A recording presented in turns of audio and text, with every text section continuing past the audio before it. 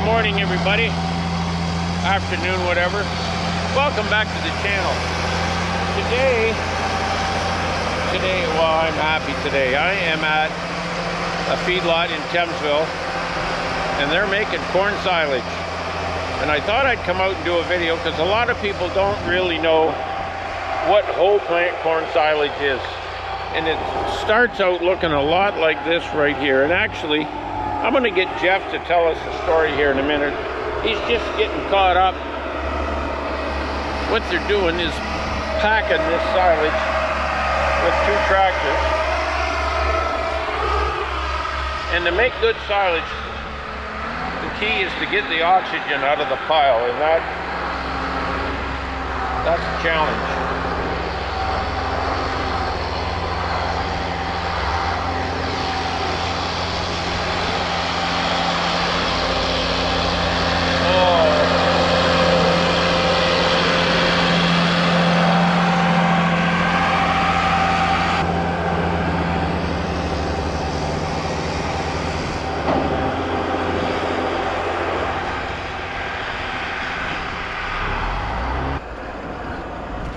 You haven't even got time to get out of the tractor, do you, Jeff? Well, we're getting behind, but we'll always make time.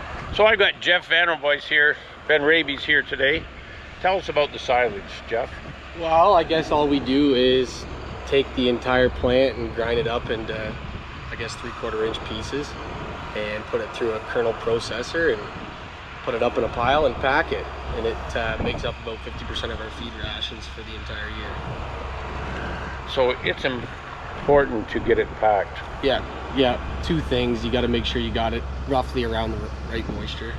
I mean, there is a window there, but get it up good and green and get her packed good and tight. That's pretty much the name of the game. So how many acres will you put in this pile? Depending on the year, we got a bit of a poor corn crop this year, so it'll likely be about 320 acres. We're usually around that 300 acre mark, just depending, but we keep a load count, so we have a pretty good idea of the tonnage that we're putting up every year. And yeah, we try to stay consistent. Everybody's got poor corn this year. Yeah. I mean, some places are worse than others, but I think we got fortunate sometime back in August with a good 1.5 inch rain, and that was a crop saver because it wasn't looking good at all. You can plant the best seed, fertilizer, fungicide, anything you want to do, but if it doesn't rain, she's not there. No, it's the most important part, and it's all out of our hands. But oh well, we were pretty thankful for what we've got right now. So. It looks good. I think it's a little finer this year than normal, isn't it? Yeah. Is your new harvester cut a little better than the old one? Yeah, it definitely does. That was kind of the biggest reason why we went to the laws, but the biggest thing too is the kernel processor. Oh, the old one didn't have a kernel processor. It did, but it didn't work properly, so half the time we took it out. But now, like, if you go grab a handful out of that pile, every single kernel's got it. Like, well, look, have a look. Yeah. And I won't take much of your time, Jeff. I know, I see the loads are coming. Fast and furious. Yeah, you got that right. But when you look through there, like, everyone's at least scored, if not kind of ground right down. So yeah, that's the only reason. Well, with 850 corn, yeah, you got to make every kernel count. You got that right. We don't like seeing a full kernel in the... Because then it'll be in the manure. Exactly, yeah. And that's not a good thing. No, they didn't get the full potential out of it. So. But yeah, you got to make the best feed possible. So I guess we tried to make one step in the right direction. Well, silage is kind of a universal cattle feed. Like, you can feed it to young cattle, finish and ration, just about anything. Yeah. Are we still taping? Oh yeah.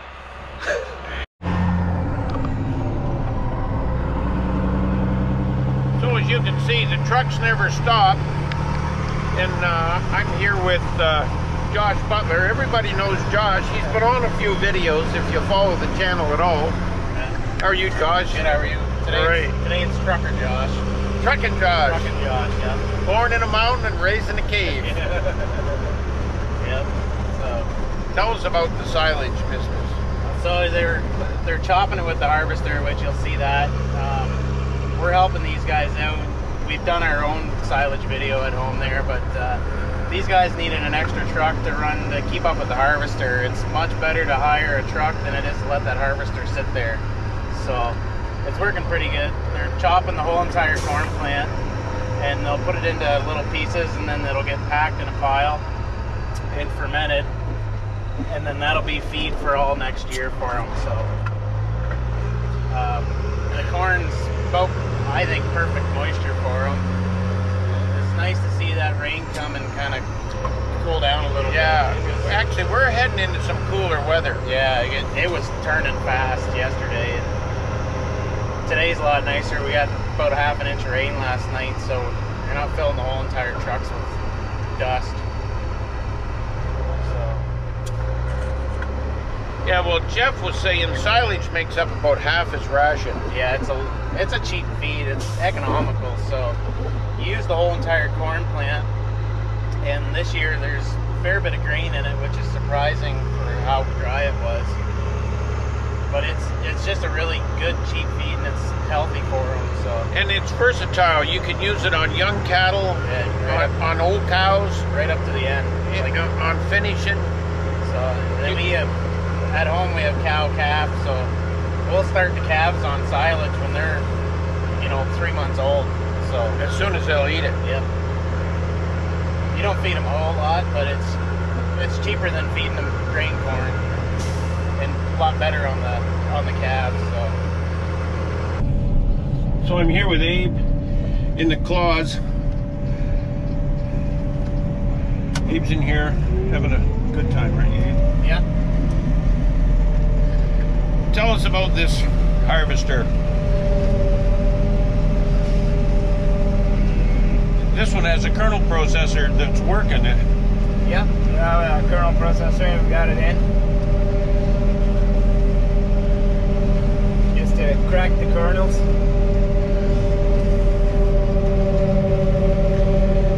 And this head, you can go crossways or with the rows or any way you want it. Yeah, I can go any way I want. That dog takes it in.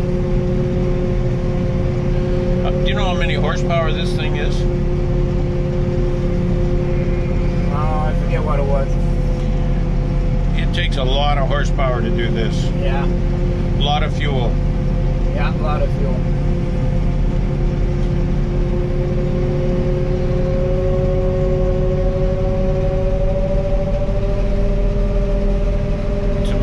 Difference you get in these low spots where the corn's 2 feet shorter, you can hear it idling up. Yeah, it's a lot more up and down than usually this year. Actually, the corn's greener than I thought it might have been. Yeah, it's not bad. It's still pretty green.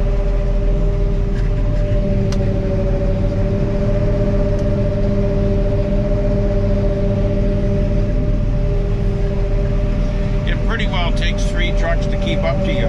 Yeah, it takes 3 trucks to keep up. It takes around 6-7 minutes for the full load.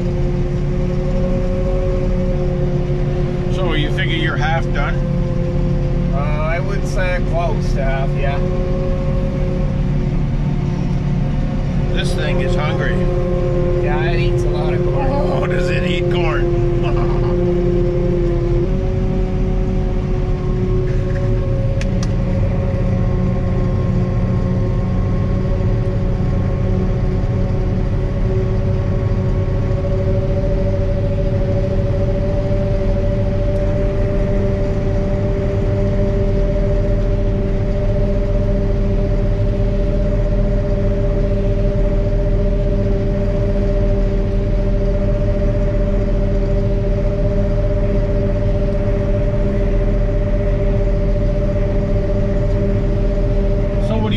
You run until dark at night, or when do you quit?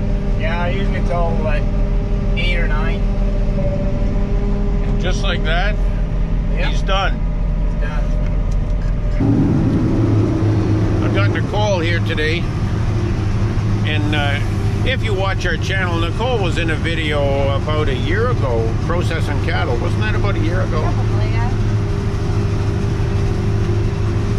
Yep. Anyway, what she's doing today is driving alongside Abe Abe is a cutting machine.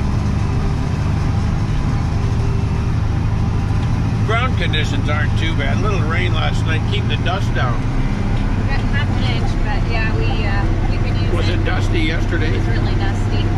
2 days ago was worse. Then we got, I think, 2/10 and then another half an inch. So yeah, it was really dusty. So it's good here now.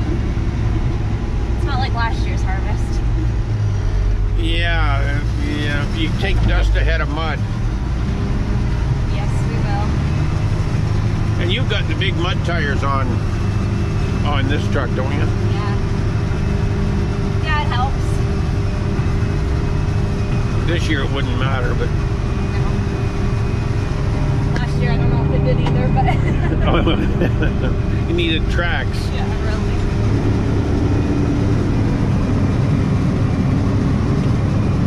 Probably about third done this field now, I think.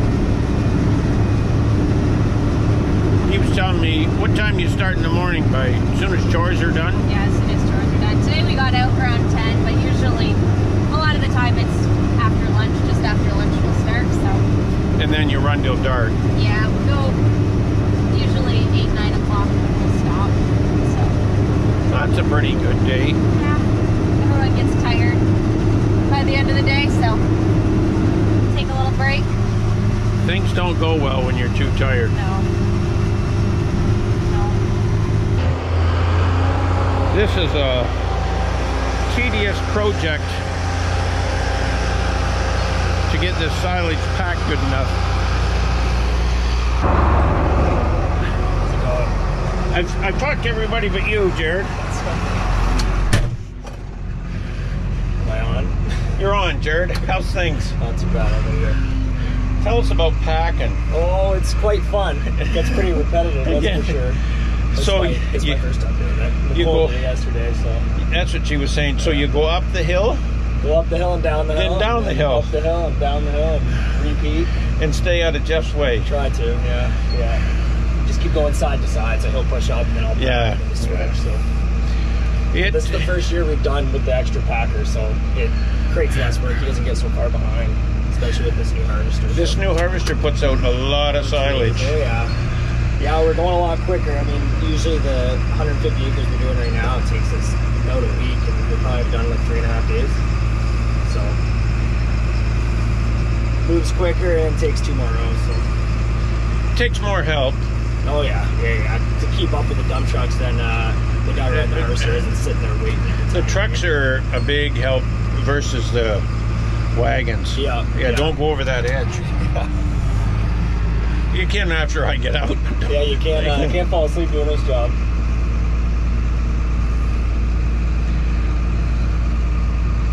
Well, I've watched a lot of people use different things, and Yeah. at the end of the day, another tractor packing is what most of them do. Yeah, well, you know what? Pack it better, it keeps better, and it's just all around, so. Yeah, these big cement blocks we put on are definitely doing something. You can just feel it when you drive, too, and like for him, he's not sinking as much after I go over it, so. It's fluffy though. Where he pushes it up, it's fluffy. Yeah, I saw you jump on it. So, this is where the silage all ends up.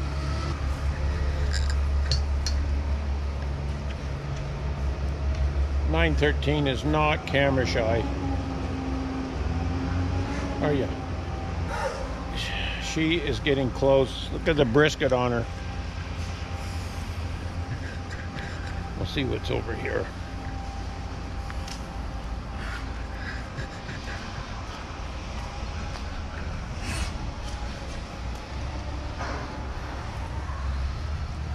Lots of silage in this ration.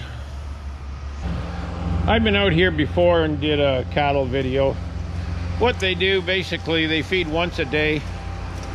And I maybe get back in the winter time again and see some of that silage getting fed. I'll get here at feeding time. But what they use to feed with is this roto mix.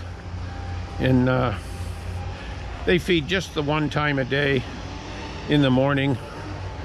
And the other thing that they do here and which is good. They walk these pens. Every pen gets walked. Every animal gets a look.